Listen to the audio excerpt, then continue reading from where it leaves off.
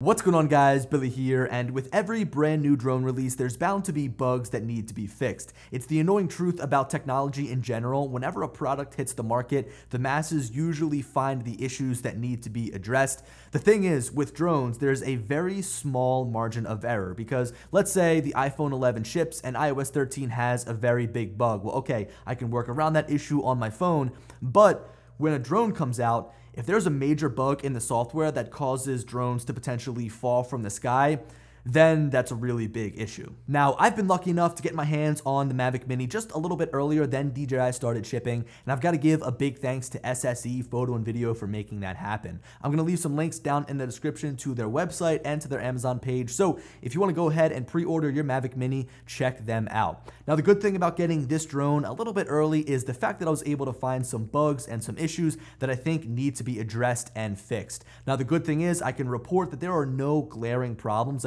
There's no issues where I would say, whoa, don't buy this drone yet because it's not ready. Everything from the brand new DJI Fly app all the way up to the way the drone flies is really well polished. But again, there are a few issues that I think need to be addressed. Now, I do want to fully disclose that right now, the DJI Fly app has not hit the App Store, so I'm using a beta version. Also, I'm using a very early version of the Mavic Mini's firmware. So I'm going to post right here and also down in the comment section, I'm going to put the actual firmware version that I'm on as well as the DJI Fly app version that I'm on. Chances are they might fix this within the next couple of days, so this video could become totally irrelevant. But the reason I'm making this is so that if you are going to get your Mavic Mini on the very first day, you're going to know what to expect. And also, if DJI is watching, they can potentially fix these bugs. So the first issue that I've run into is by far the absolute worst out of the 4 total that I'm going to share with you in this video. It's something that I think immediately needs to be addressed and fixed by DJI.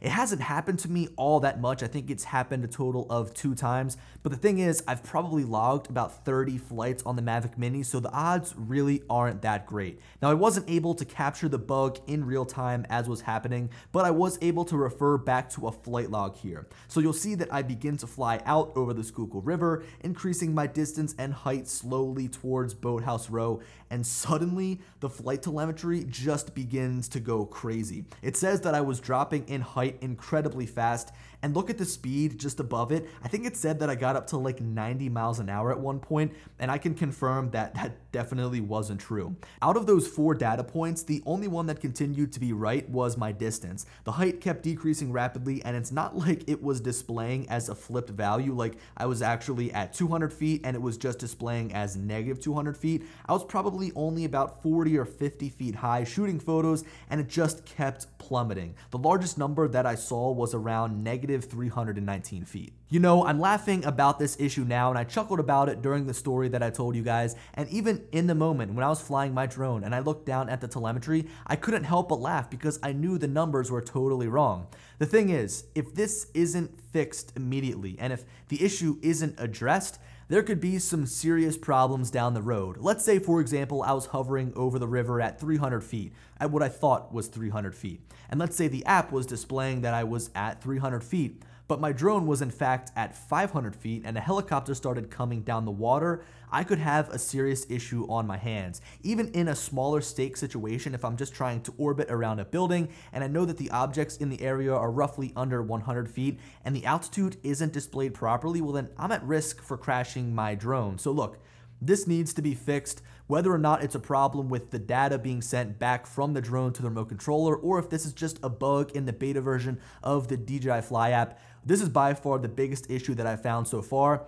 And again, as I've said, it just needs to be fixed immediately. Now, moving on, these next 2 issues, the next 2 bugs that I found, I'm going to sort of group together because I've got one video clip that shows both of them happening, and it's really not the best video clip, but I'm going to try to explain myself as best as possible. Now, if you guys have been around in the drone community ever since the Mavic Air, you'll remember that in February or January when it was originally released, and when people started to fly them, it had this really horrible shaking problem where as soon as you put the drone up in really cold climates, the drone would just violently shake, but it would eventually level itself out. Now, this was eventually fixed by DJI. They addressed it. They came out with a firmware update for the drone, and it was really great that they could fix it through an update and it wasn't like a hardware issue. So that was really good.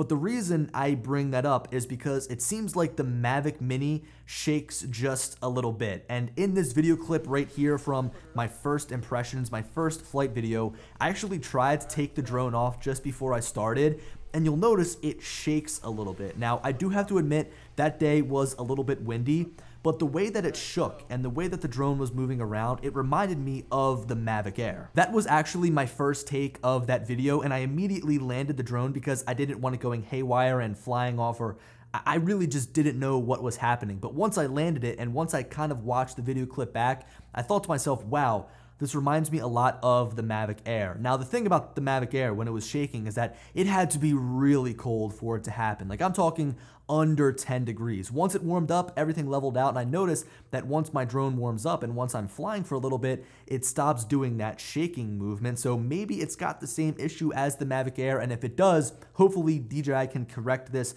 through a firmware update. Now, speaking of when I had to land the drone, I went to go and hand catch it because it was a little bit windy, and I wanted to make sure that it didn't tip over as I was landing it. And you'll notice that the drone just keeps shooting up every single time as I try to catch it. I wasn't even able to catch it, I had to land it on the ground. Now, you might be sitting there thinking to yourself, okay, Billy, how is this a problem? How is this an issue? I guess it's not technically considered a bug, but I do think it's something that DJI needs to address, and it's something that they need to tweak and fix a little bit moving forward. You see, with the Mavic 2 Pro, that's a drone that I catch almost every single time that I land it. It comes down into my hand so easy, so smoothly. The obstacle avoidance sensors recognize my hand, whether or not I put it there really quickly or whether or not it's there waiting for it. And with the Mavic Mini, as I'm trying to catch it, it just keeps bouncing up and down. So I think that they're a little bit too sensitive, and it's a good thing that they work. It's a good thing your drone isn't going to slam into the ground as you come down and land. But I think that they need to tweak it just a little bit to make hand catching it easier. All right. Maybe that third thing was just me nitpicking.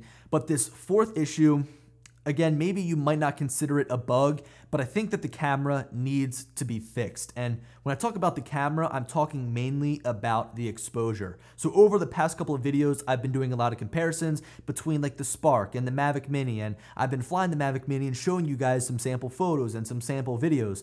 And I think that the Mavic Mini overexposes and it blows out the highlights. In my last video where I compared the Spark and the Mavic Mini, a lot of people said they preferred the Spark images over the Mavic Mini's images, and I've got to agree with them. I'm not trying to say that the photos and the videos coming off of the Mavic Mini look horrible, because they don't.